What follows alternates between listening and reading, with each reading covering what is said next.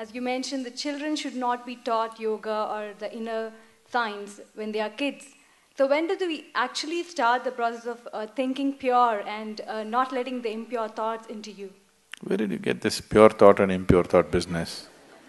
Not me.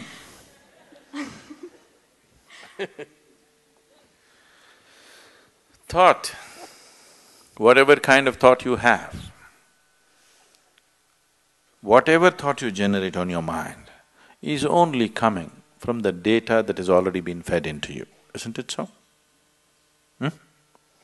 You can use it, permutations and combinations of it and produce million varieties, but essentially thought is coming from the data that has already been fed into you.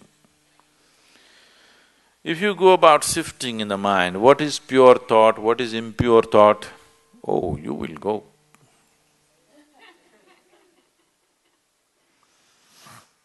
And if you're trying to curb the impure thought and produce pure thought, you've finished.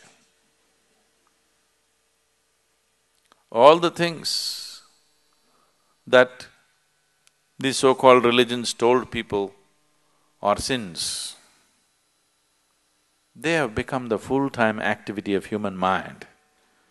If they had just left them alone, everybody according to his inclination would have gone where he has to go. Now it's not like that, it's painted in everybody's mind because they said, this is a sin, do not think about it. Endlessly they're thinking about it. They're not even as free as dogs and cats are, human beings. Simply because somebody put this idea that there's something pure and impure. Whatever impure things you learnt at the age of 25, I do not know. I have not come in touch with anything impure in the world yet. I don't know where you came in touch with all these impure things in 25 years. I have not seen anything impure in this world, have you? Have you seen something impure? I have not seen anything impure in this world. There are different kinds of people with different kinds of problems and limitations and nonsense. I don't think it's impure. Process of purification. In different stages of purity, I see people. And first of all, this idea of pure and impure is a very sick idea. There's just life around you. There's only life around you. If you're labeling certain aspects of life as pure and certain aspects of life as impure, there is a serious problem. I want you to understand this problem is far more serious than most people really look at. It is that serious. Right now, many religions and cultures on the planet have labeled the fundamental biology itself as impure. Yes? Yes or no? The basic biological processes themselves as impure. Sexuality is impure, a woman's menstrual cycles are impure. What the hell, you're born out of it, then you are also impure, everything in the world is impure, creation is impure. If you like that word, you can use it. But who are you to decide what is pure and impure? This is the way life is made, isn't it? It all depends on how you do what you do, isn't it? With how much awareness you approach it. The same things can become beautiful, the same things can become ugly, depending upon who is doing it and how he is doing it, isn't it so? Yes. Something as simple as eating. Eating can be a beautiful experience, not just for nourishment, even as an experience, it can be a beautiful experience. Somebody eats like this, you just look at that whack. Everything can be done like this, isn't it so? Who is doing it?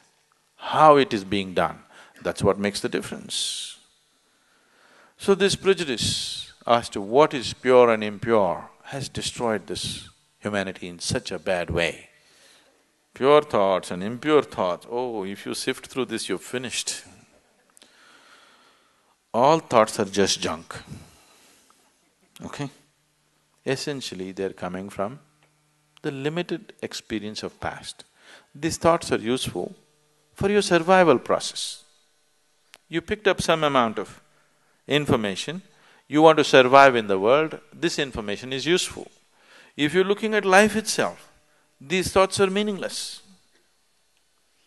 What happened yesterday actually has nothing to do with what's happening right now in this moment, isn't it so? But in terms of your survival in the world, you need to remember a few things. You need to use your old knowledge to earn your living on the planet. But in that, don't brand something as pure and impure. This can completely freak your life out. There's nothing pure, there's nothing impure. Life is just the way it is. It's for you to make it wonderful or make it ugly. Every aspect of your life. Yes? Every aspect of your life. You can either make it beautiful or you can make it ugly. If you're aware, you will make it beautiful. If you're doing things compulsively, you will make it ugly. Anything in your life, if you do it compulsively, it becomes ugly, isn't it so? If you do it consciously, it can be made beautiful, everything. From the smallest thing to the biggest thing, everything can be made beautiful if you do it consciously. And everything can be turned to an ugly mess if you do it compulsively.